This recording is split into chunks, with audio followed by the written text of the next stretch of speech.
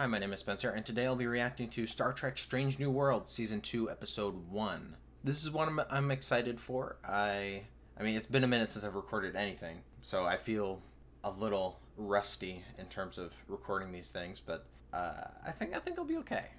The last video that I posted was a reaction to a trailer for this, so if you want to see my hopes and expectations and excitement for the stuff that was in the trailer, go ahead and check that out. But I don't know, I'll still touch on a couple things that I hope for this season. Definitely looking forward to seeing more Spock and Chapel. That was one of the highlights of last season. I'm excited to see the hijinks that happened with Spock. I remember there being something along the lines of Spock saying he doesn't like hijinks or something, or I don't know, I could be misquoting that, misremembering that.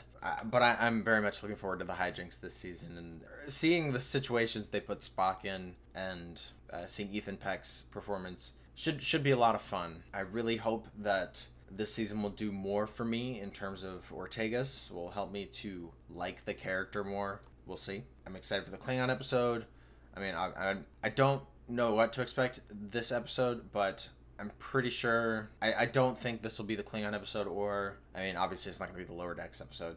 They wouldn't do that for the the season premiere, and I'm pretty sure that one's like later in the season, like episode 9 maybe. I could be wrong about that. But yeah, I'm looking forward to those things, the Klingons and the Lower Decks, and I don't know, I'm just really looking forward to this season.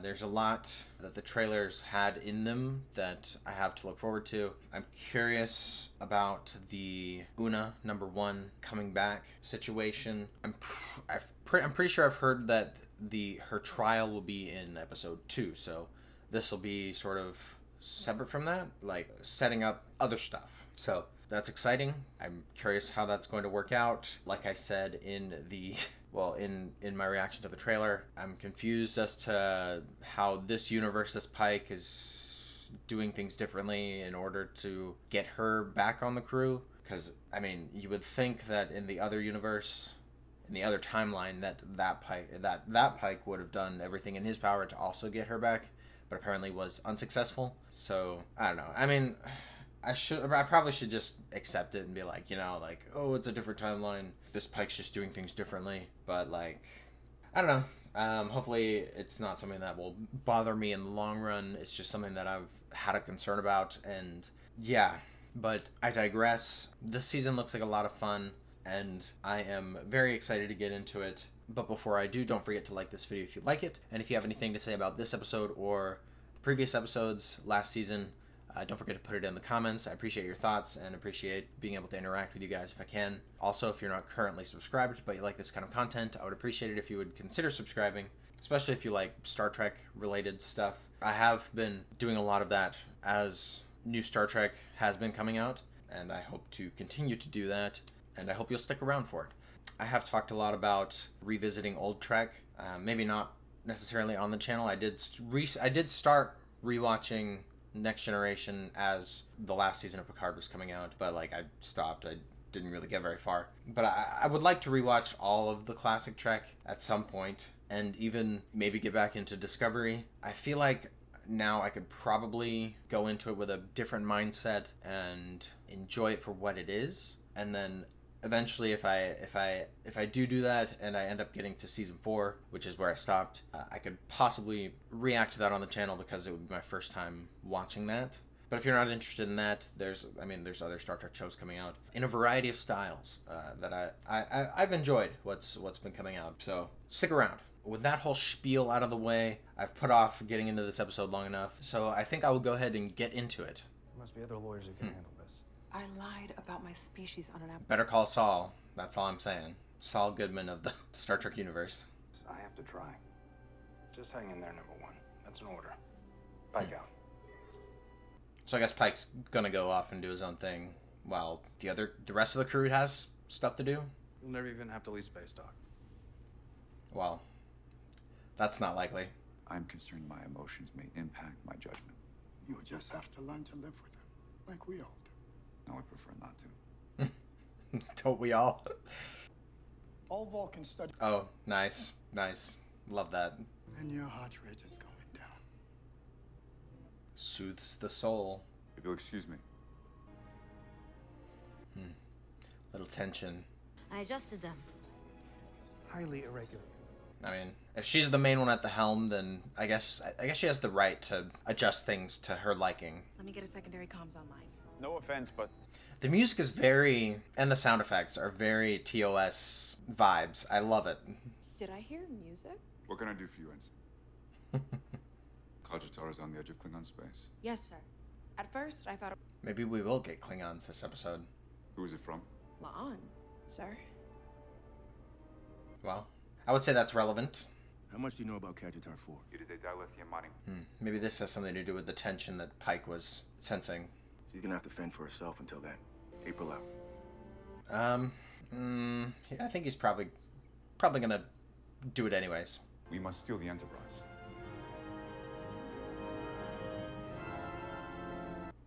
I liked that zoom into Ortegas' face. It's good stuff. I'm enjoying this. Engineering. No need to look so suspicious. Just pretend like you're doing routine stuff. Like I said in the trailer, I'm not familiar with this actress from anything else, so this is my first experience with her. Tightened temperatures around the intermix chamber is the same. Is this the actress's actual voice? Or is she just putting on a voice for this character? To steal the Enterprise? Or do you want to tell me that's not what's happening here? I mean, she seems like she's for it. I am having what you humans call a hunch. A Vulcan with a hunch, that's a new one. And not just I mean, he is half human.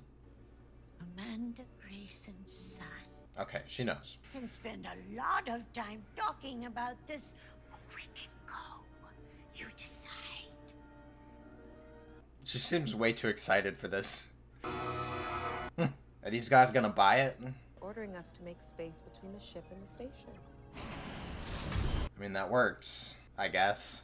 Yeah, I think they don't think that Spock would make this kind of decision to steal the Enterprise and go on the mission anyways. I notice you're sure the chief engineer on this mission. Is that why she wants to help? Been 100 years since I've gone out with engines of my own. 100 years, really? A really long story. Well, 100 years is a long time. She is a character. Orlanthanite. Guilty as charged. I'm not familiar with that species. You know, everyone in the chair has their thing. I mean, I know what's coming. My last captain liked to say Zoom. Zoom is not even that good. No wonder he doesn't have his own show. Or she. I would like the ship to go, now. Just the intense look on his face is funny. Are we gonna get any more Pike this episode, or is it just gonna be this story? Nice. Klingons. Blood wine. I love the classic Klingon look. I mean, it's not, I guess it's not classic because it's not TOS, but you know what I mean. Ooh, another Challenger. Or something else? Well, they're already here, so. Astronomical prices. Fortunes were minted daily. I'm liking their outfits. Ensign. Nice. Oh, I love the Klingon looks. And what would stop me from just taking them from a tiny woman like you? This is an anti-matter detonation switch. You better hope I don't let go. Are you sure? You have no Klingon blood in you. But I need more. I'll see what I can do. Okay, I like this. I like this side of La'an. Enjoying this. Did we call Starfleet? Not until we have solid proof.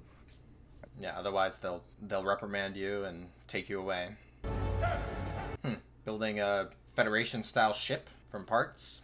Maybe parts from the war. That would make sense to me. You could use it to attack the Klingons. Start the war all over again. Yeah, that makes sense. Did you ever not carry it? No. What is it? What? Oh, are they like... Is this like a genetic modification? Or is it just like an adrenaline rush type of thing? At least toughen their skin, because I'm sure punching a Klingon's face is not a pleasant feeling on your fist. Deck 13.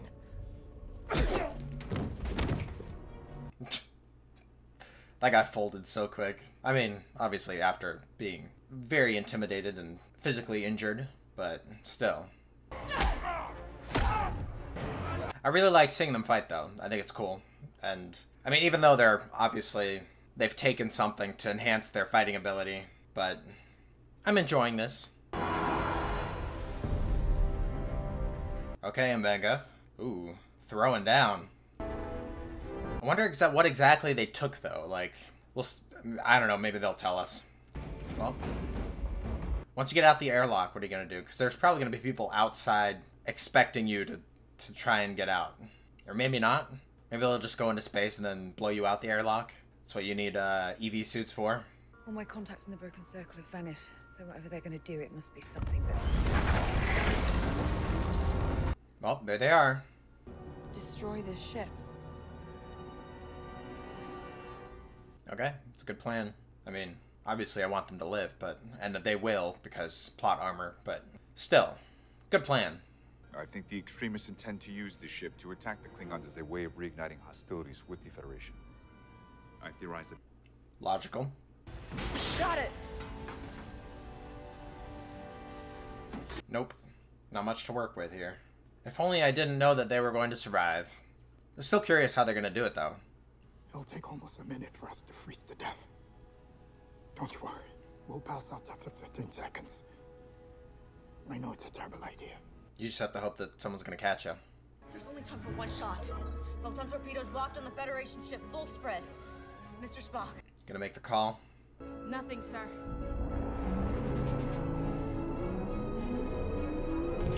Well, you don't have much time. Can't believe this is how we're gonna die. We've got none of Wes. No. Yeah, I feel like this is pretty bad. Mr. Spock, it's now or never. Fire photon torpedoes!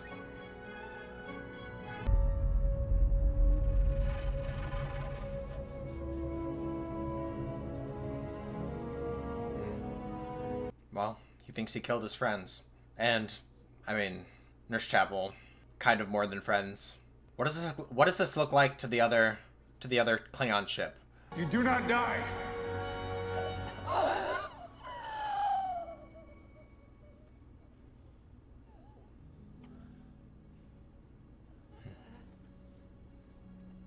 Nice. Lieutenant Spock, we're being hailed by the Klingon captain. What is the meaning of this? Yeah, you better clear this up. I know man's truth only when I look into his eyes, face to face. Ah, this is where the scene of them drinking together happens. You're no typical Vulcan. No. It would seem I am not. Nice. I like this.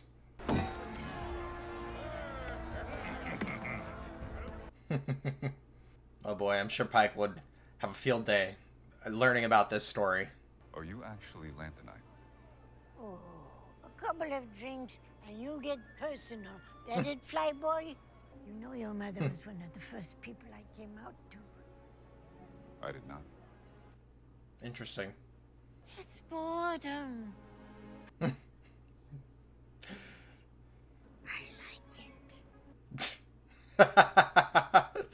She's funny.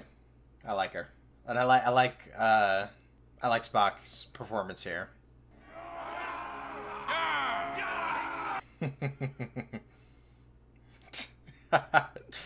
Great.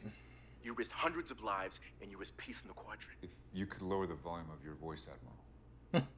Hangover. Well, he's letting himself feel. Interested to see where this goes. I have no words for what I feel.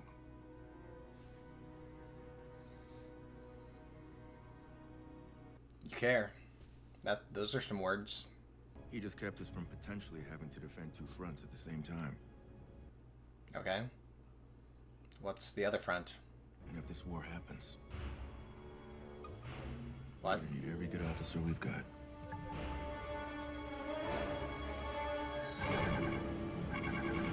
Gorn. Oh. Huh. Interesting. Aw.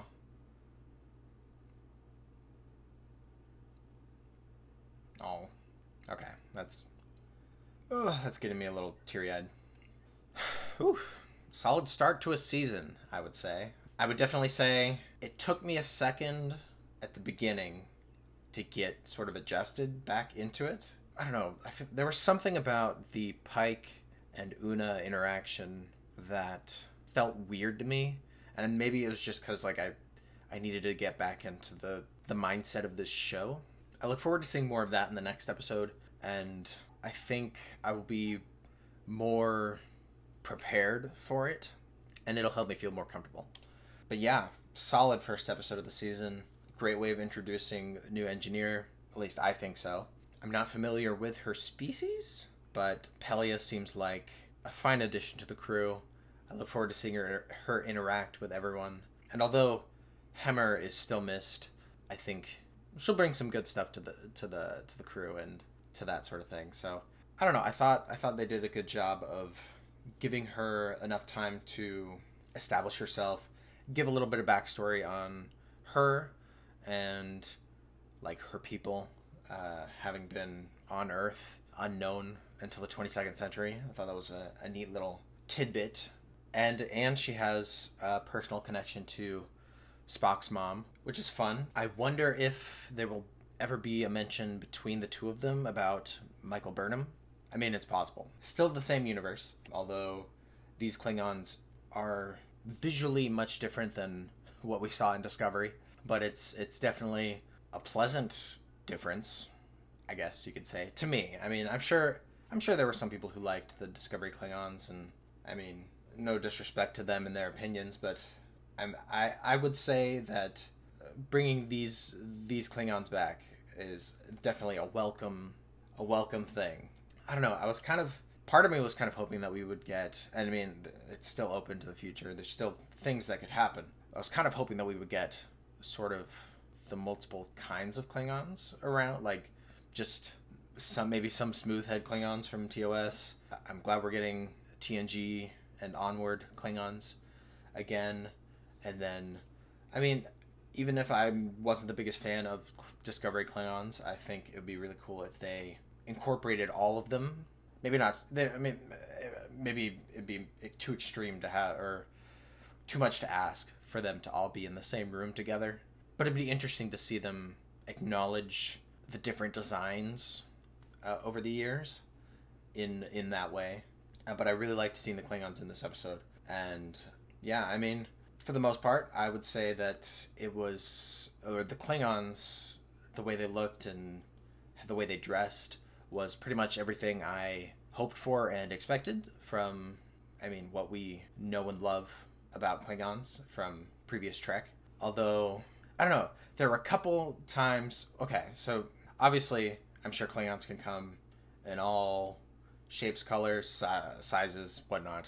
It is weird to see light-skinned Klingons in this style. I mean, we had Vok in Discovery, was like pale skin, but that was like a different style. And this one, it's different in that it's like white people, and they maintain the white people's skin tone with the Klingon makeup and everything. I don't hate it. Like I it was just like it was a reminder to me that in classic Trek the Klingons were not white, or at least I don't know. They were color was added to the Klingons, even for white actors and actresses. So it was just a little weird at first, but I'm cool with it. I think it's awesome that they're not. I mean, obviously, it's a lot better that they're not adding color to white people's faces, because that is historically not a good thing. Which isn't to say that I think that classic Klingons are problematic, at least not TNG onward. I will acknowledge that there was definitely racism involved in the original series Klingons, and the way that they were portrayed and the styles that they had. Whether it was in good or bad taste, it's not for me to say. I'm just glad that they're allowing people to maintain their skin tones as Klingons, Which also isn't to say, yes, finally white representation. I definitely not trying to say that. I don't know. I think if you're watching this, you probably understand what I'm trying to say here and where I'm coming from with this. And I don't know, maybe I'm just forgetting some lighter skinned Klingons from previous Trek, and you can totally correct me. I am totally fine with that. Please do. I hate to be wrong and to be uneducated. You know, I would like to be educated if it is necessary. But the point I'm trying to make here is really cool that they're blending the old with the new, and I could definitely tell that there were some more modern takes to the Klingon design. And I definitely felt that there was some Discovery influence in some of their outfits and whatnot. But overall, it was very welcome to see the Klingons back in their full glory. And I wouldn't mind seeing other iterations of Klingons make appearances as well. We got more Spock and Chapel than I was expecting in this episode. I don't hate it. I'm always down for romance. I really liked seeing Spock's internal... Well, I mean, you can't really see much of an internal struggle. We got to see some of his internal struggle with his emotions and trying to find a balance between his Vulcan upbringing and what he learned from last season with Nurse Chapel and his emotions. And I don't know, they seem pretty... I mean, they seem like they're pushing the Spock and Chapel romance pretty strongly from the get-go. I wasn't expecting it to be so sudden, so strong. I mean, we did get a lot last season, but I was expecting it to be a little more subtle and then maybe get into more strong emotion from both of them.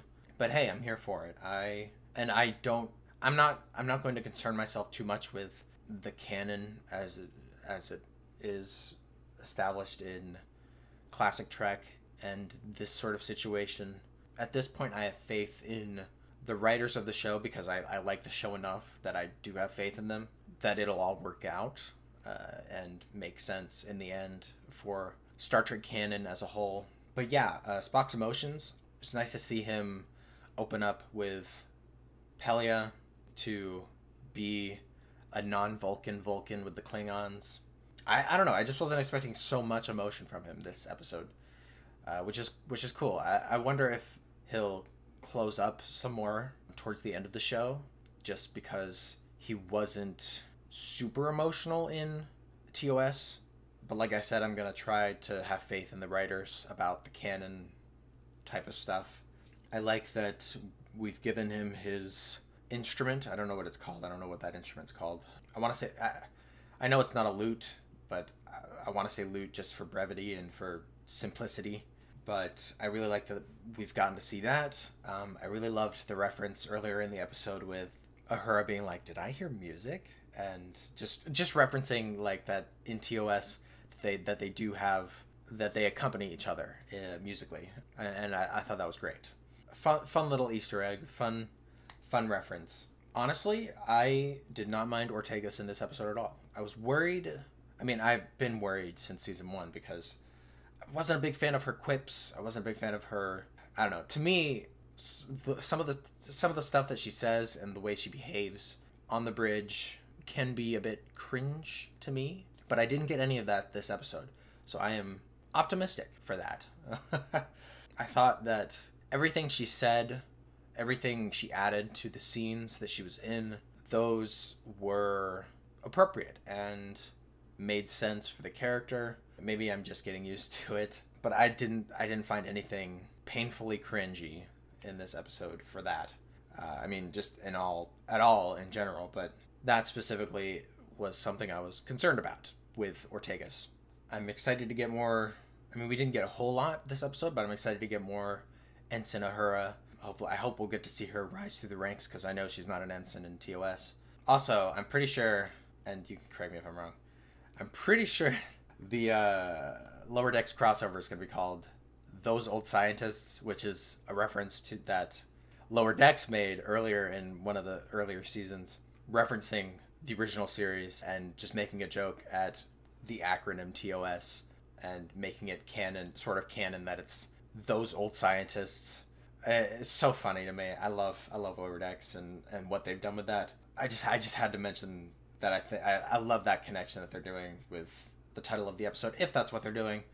I hope I'm not mistaken, but if I am, it is what it is. But yeah, I got off track. I got off topic a little. I'm excited to see Uhura and her progress in the series. I think the actress is doing a great job, and I really loved that shout out in memory of Nichelle at the end there. She really did pioneer. Oh gosh, I'm getting a little emotional. She really did pioneer television, and I always love hearing that story about her and Martin Luther King Jr. I'm not gonna tell the story because it's not my story to tell. If you want to know about it, look it up. It's a great story. I just love that they honored her at the end there with that, and I know she means a lot to a lot of people. Or she meant a lot to a lot of people, and she still does. So good stuff. I like seeing Dr. Mbenga and Chapel together, working together, seeing them, the rapport that they have with each other. I liked that we got some more of Mbenga's backstory with the Klingon War, and I don't know, I was a little confused at one point when he was talking about being on, like, I guess a moon, a Klingon moon or something. Maybe I'm mistaken about that, but a Klingon adjacent planet or sphere of whatever. You know what I'm trying to say. I was a little confused by that. Was it like a human colony that he was on that the Klingons attacked, and that was the rain blood coming down? I mean, it sounded like it was something that you would have to be a Klingon to, like, at least the Klingon that was there implied that it was like something that, like, you would have to be a Klingon to understand, like, what it's like to be on this planet or this moon. So for a second I was a little confused as to, like, whether Mbenga was, like, helping the Klingons at some point and maybe just felt, or maybe he felt betrayed, or maybe he sympathized with the Klingons at some point, but then I don't know. But then the episode kept going, and then it was like, oh, he's anti-war with the Klingons, and he it seemed like he had some prejudices towards them. So I don't know. It was a bit confusing, but I think I understand that he wasn't a Klingon sympathizer. Like, I'm just a little confused. Maybe you guys know more about that than I do, or maybe you guys picked up more than I did. Sometimes I don't pick up on every detail while I'm reacting to things. So please clarify if you can. But I really liked seeing getting more of Mbenga's backstory, getting more depth to his character. I mean, after last season with his daughter, it's kind of, I don't know, it's kind of sad that he's a little more tragic than that. But I mean, everyone had to deal with the Klingon War, so it's not totally surprising that he would have some trauma from that, like everyone else. But yeah, great to see Mbenga and Chapel's friendship and getting to know him more. I look forward to seeing that dynamic moving forward. I don't know if we'll get as much as we did in this episode, because I don't know, I'm sure they want to diversify the episodes and make sure that everyone gets, like, a time in the spotlight. I know last season we didn't get any Ortegas, and I think this season we're supposed to. I'm looking forward to it, but I hope that we'll still have time for those crew interactions like that with him and Chapel, and maybe him and other people as well. But yeah, I think those are all my thoughts for this episode. I apologize for talking your ears off. Hopefully I can edit this down to be a bit more condensed and easy to take for viewers. I don't know the word. I can't think of the word. I know there is a word. Anyways, yeah, I'm looking forward to seeing what happens next. I know next episode is supposed to be the trial of number 1, and I'm assuming that'll all be resolved by the end of that episode. Maybe not completely. I'm sure there will be some tension, perhaps, with Starfleet with that. But maybe they'll make an exception because of this incoming threat of the Gorn. Excited to see how that plays out with the Gorn and whatnot. I really hope that they don't... I don't know. I worry that they're going to overdo the Gorn like they have with, like, the Borg.